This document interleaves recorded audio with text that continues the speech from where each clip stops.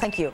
And the latest effort to contain that massive oil spill on the Gulf of Mexico will be tried out today. The huge metal and concrete box you see here being transported by barge is due to arrive at the site of the damaged well very soon. When it gets there, another boat equipped with cranes will lower the 4-story dome to the seafloor. It will sit on top of one of the 2 remaining leaks in the well. Then a pipe will siphon the gushing oil to a vessel on the water's surface. In the meantime, officials tell us there were 5 controlled burns of some of the oil yesterday, and they're hoping more can actually be conducted today. And joining us live from Burbank is Reese Halter, conservation biologist at Cal Lutheran University. Thank you, Reese, for joining me.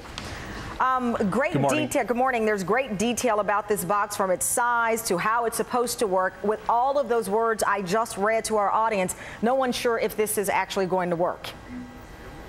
Well, it is a very delicate matter. As you explained, it's got to be lowered very gently with subs, with guy wires.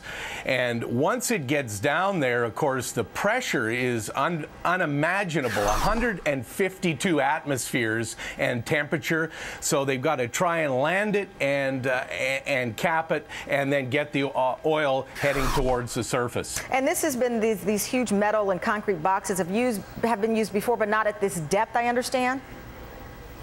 True, and then, you know, the other thing is, it once falls well, we land it, and the oil starts to rise. I want to remind everybody, about 1,600 feet above the surface, the oil, the petroleum, and the natural gas get very gummy and gooey, and so BP's got to pump water and other chemicals down there to ease it. Otherwise, it can blow.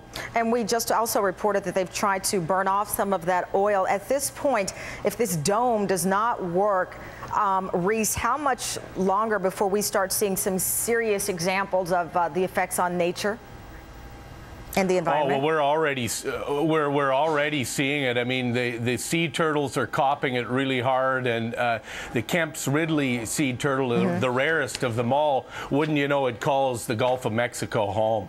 All right, Reese Halter, thank you very much. We appreciate you coming on, and we will continue to follow this as this dome is actually placed over where that well is still leaking. Thank you very much. And right now, President Obama, thank you, is meeting with his national security team to discuss his strategy in Afghanistan and Pakistan. Now, the meeting comes at a critical time as law enforcement officials here are asking Pakistani officials for help investigating the Pakistani-American suspect in the Times Square bombing attempt. Norah O'Donnell is MSNBC's chief Washington correspondent. And Norah, we know that there were raids upon the arrest. Once this suspect was identified, there were raids in Pakistan, several people taken into custody. What else is the administration asking from officials in Pakistan? What do they want them to do?